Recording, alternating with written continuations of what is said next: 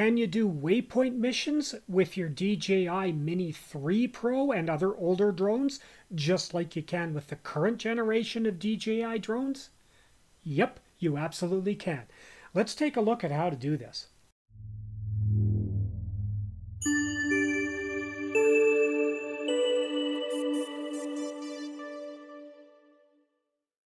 Hi, Todd with Blue Marble Videos here. Waypoint missions are one of the great features of the latest DJI drones.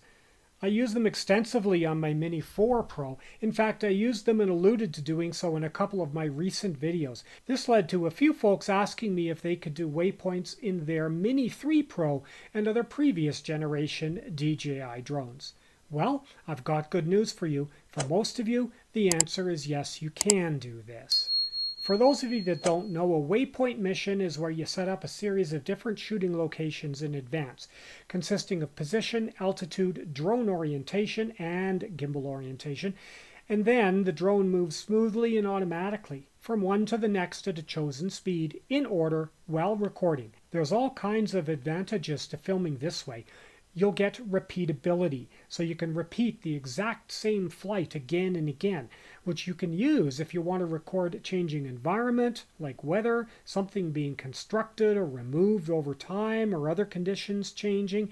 If you want to do the same video several times but with different camera settings and filters, so you can pick your favorite in post, and any number of other possibilities. I'll link a video and a card up there where I use this feature extensively. I'll put it down in the comments below as well. The problem is, this feature is not officially supported for older generation drones, such as the Mini 3 Pro, the Mini 2, etc. So then, how do you do this? You don't use DJI Fly. Instead, you use a third-party app. Now, DJI supports this by publishing an SDK for most of their drones. This allows people to write their own front-end software for controlling your drone. And there are a few of them out there. Just be aware, if you have DJI Care or your drone is still under warranty and you manage to break or lose your drone while using one of these third-party apps, you're out of luck for getting DJI to help you out. But if your warranty and DJI Care is expired, or if you're willing to take the risk, you can definitely try one of these out and get a few more features in your Mini 3 Pro or other older drones that just aren't available in the stock software and firmware. This is a great alternative to needing to upgrade to a new drone if you're still quite happy with the one you already own. Here we're going to focus on one particular app with a mention of another that's currently in beta a bit later. And this app is called Dronelink. Now, just to be clear, this video is not being sponsored or supported by Dronelink or anybody else in any way. These are my thoughts, my opinions, and my experiences. Dronelink is available for a number of DJI's older drones. Here's their webpage showing which drones are and are not supported. You'll notice the latest drones, such as the Mini 4 Pro, Air 3, and Mavic 3 Classic and Pro, are not yet supported. But many of the older drones are. Now, just to be clear, this is a paid app.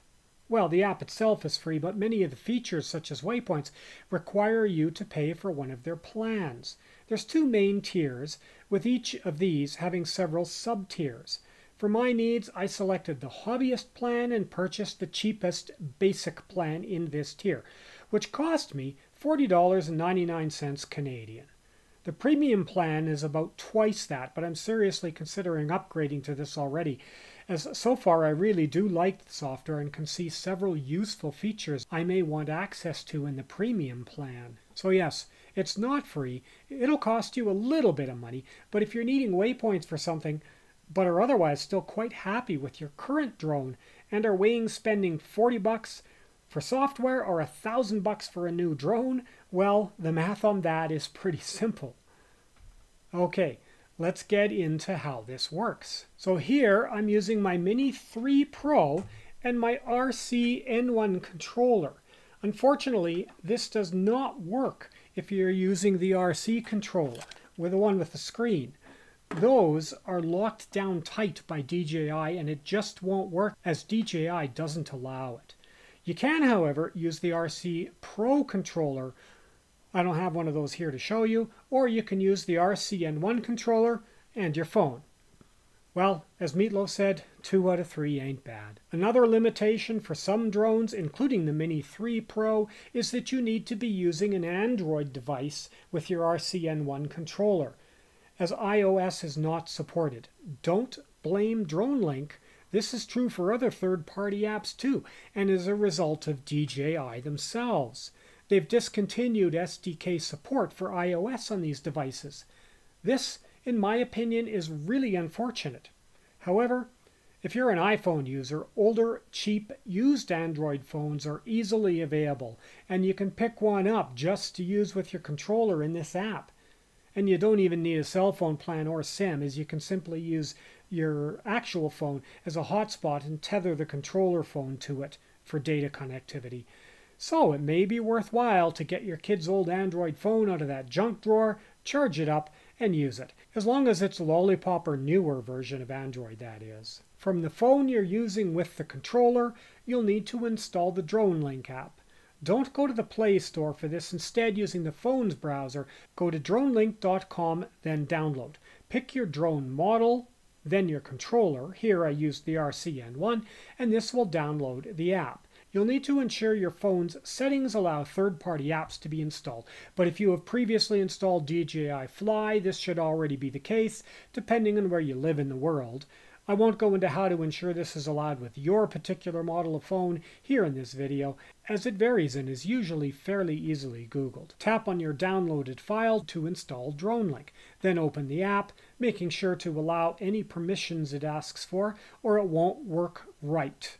Obviously, you'll need to create a Dronelink account and purchase the relevant plan and log into the app.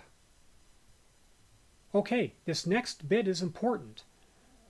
Now what happens is that when you plug in your turned on controller into your phone, instead of DJI Fly opening as usual, you will get a couple of dialogues asking you what app you want to use with the just plugged in remote. Obviously, that's because you have more than one app. You'll pick Dronelink.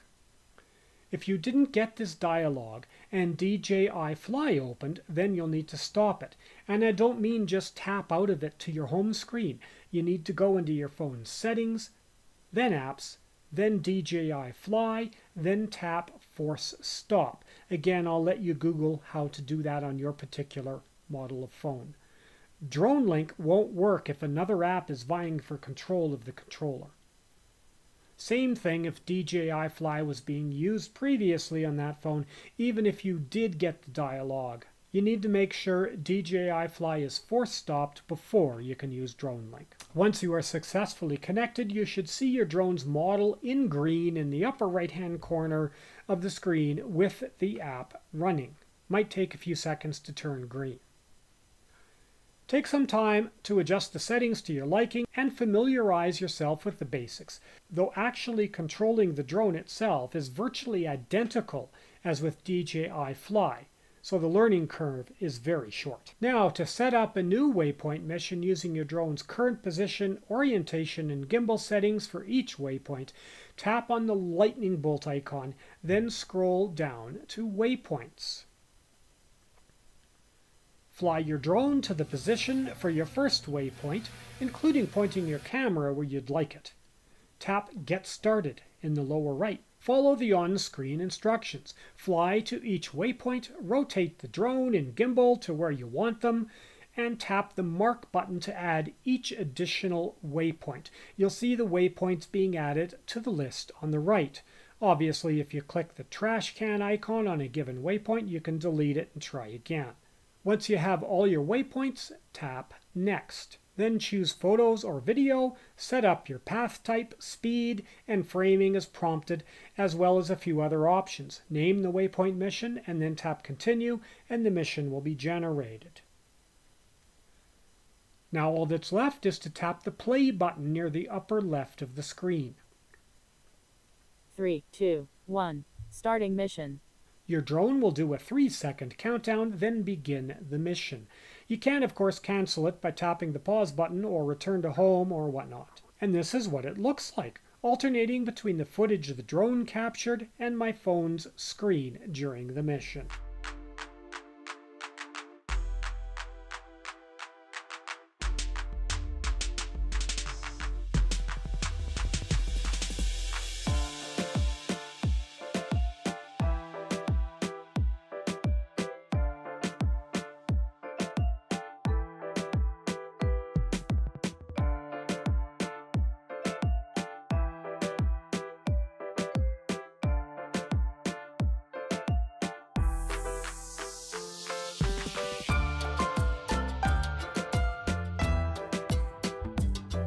And there you go. Waypoint missions on your DJI Mini 3 Pro as well as some other older drones you may own.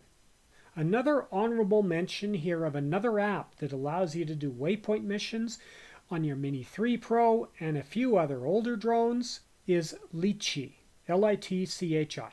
However, there is potential for some confusion here, as there's different Litchi apps for different drones.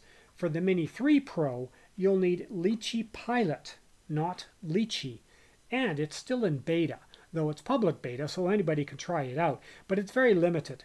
You can create waypoint missions using the map screen, but not using the drone's current position while it's in the air flying. And that is actually my preferred way to create waypoint missions.